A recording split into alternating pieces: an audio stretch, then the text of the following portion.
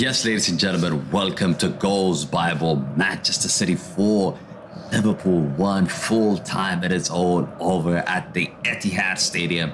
It feels like a bit of a statement win from Manchester City. They were absolutely superb in this match. For Liverpool, it's an afternoon which shows how far they have fallen. I mean, how far they have fallen. Title race is back on, people. It is back on.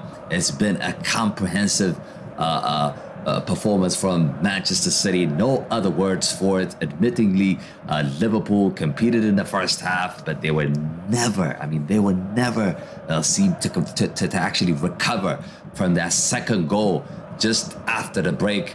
City have momentum now. City have momentum once again. Champions League football now looks a distant dream for Klopp and his Liverpool team. So really, I mean, this is incredible. Let's just City's win run. Let's just take a look at that. I mean, that's 7 wins in a row for Manchester City now. In those games, they have smashed 27 goals and only conceded 2. It's a fair some stuff from Pep Guardiola's side, and this one came, of course, without Erling Haaland. That is a big surprise. That is a big surprise. But let's just quickly, let me just quickly show you guys the table here. You're looking at it now. Arsenal, they do have a match right now, but Arsenal, 69 points, 28 games played. Manchester City played 27, and they have 61. So they do have 1 game remaining. Of course, they've won today, though. They closed the gap. They've closed the gap on Arsenal, so the gap, the difference now is 5 points.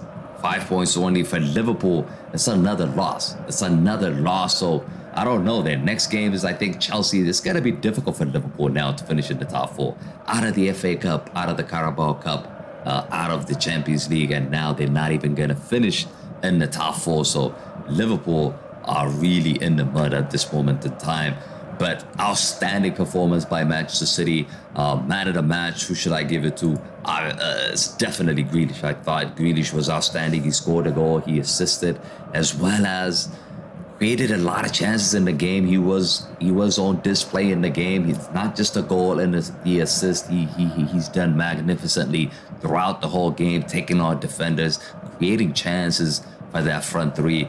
But look, I'll give it to Grealish.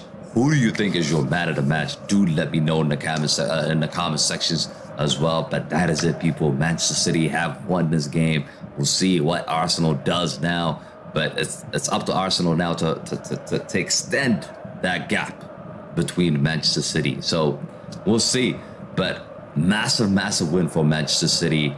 Do leave your man of the match in the comment sections as well. Thank you for watching, and I'll see you guys in the next one.